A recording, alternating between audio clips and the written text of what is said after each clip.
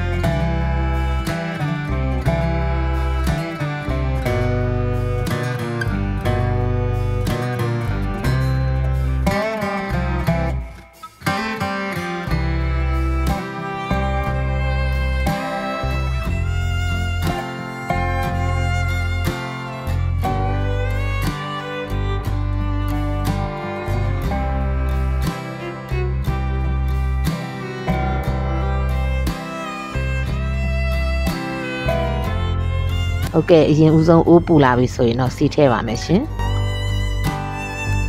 စီပူလာပြီဆိုရင်တော့ကျွန်မကြက်သွန်ဖြူကြက်သွန်နီကြိတ်ထားတာလေးတွေထည့်ပါရရှင်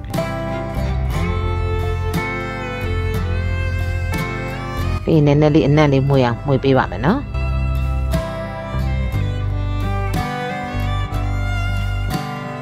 ပြီးတော့ရင်တော့ကျွန်မစနွင်းထည့်ပါမယ်ရှင်โอเคပြီးရင်တော့စနွင်းလေးနဲ့အနံ့လေးမှုအောင်လို့ပေါ့နော်တေချာလေးမှုပေးရပါမယ်ရှင်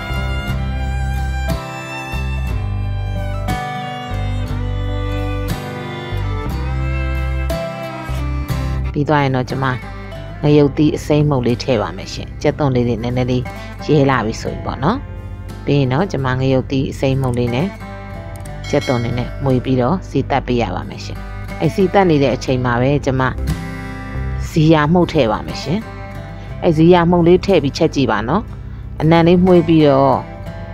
စားရတာတော်တော်လေးစားကောင်းပါတယ်ရှင်အနံမှုလေးနဲ့ဆိုတော့လေပြီးရင်တော့ကျွန်မမဆလာထည့်ပါတယ်ရှင်မဆလာရောဇီယာမှုတ်လေးရောကျွန်မရောပြီးတော့စီတက်ပါတယ်ရှင်ပြီးရင်တော့ငရုတ်သီးစိမ်းလေးတွေကိုကျွန်မချမ်းပြီးတော့ထည့်ပါတယ်နော်အဆက်အတွက်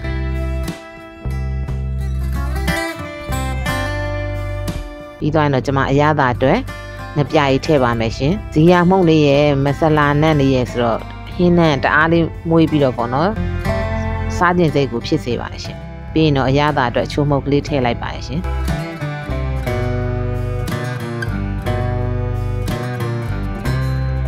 ပြီးရင်တော့စိတ်ထားတဲ့အာလူတွေထည့်ပါတယ်ရှင်စီတက်တဲ့ချိန်မှာအာလူကိုထည့်ပြီးတော့အရင်ဆုံးစီတက်ပါမယ်နော်အာလူကစီလေးနဲ့ထိသွားတဲ့ခါကျတော့နူးလွယ်တယ်နော်ချက်ရတာလေအဲ့အတွက်စီတက်တဲ့ခါမှာအာလူကိုအရင်ဆုံးထည့်ပြီးတော့စီတက်ပေးရပါမယ်ရှင်ပြီးတော့ကျွန်မရေထည့်ပါတယ်ရှင်ကြက်ဥကတော့နောက်မှထည့်ပါမယ်နော်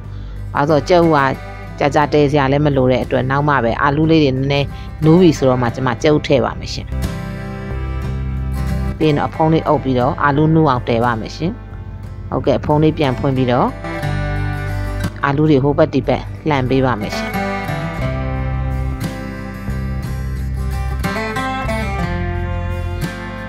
ဟုတ်ကဲ့ဖုံးလေးဖွင့်လိုက်မှွေလိုက်နဲ့အာလူတွေနူးအောင်တည်ပေးရပါမယ်နော်ဇီယာမှုန့်လေးထည့်ချက်တဲ့အခါကျတော့ကျမတို့ချစ်တီးဆိုင်တွေမှာထမင်းသွားစားလို့ရှိရင်ရတဲ့အရသာလေးပေါ့နော်အဲ့အရသာလေးရပါတယ်ရှင်တကယ်ချင်းတို့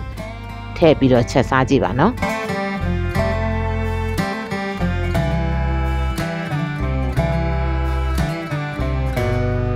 အာလူလေးတွေကိုနူးအောင်လို့ကျွန်မအရင်ဆုံးတည်ရပါတယ်နော်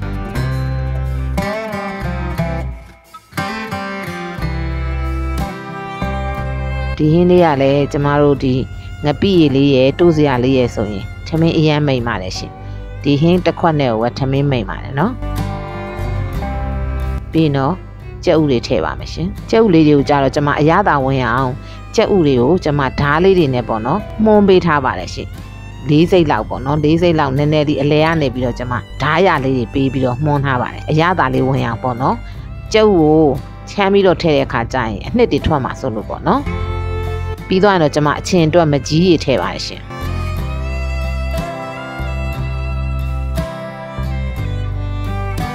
ပြီးရင်အဖုံးလေးပိတ်ပြီးတော့တည်ပေးရပါမယ်ရှင်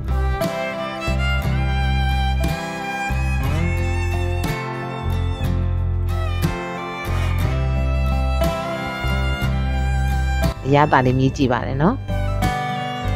အရသာနည်းနည်းလိုတဲ့အတွက်ကျွန်မငပြကြီးထည့်ပါတယ်ရှင်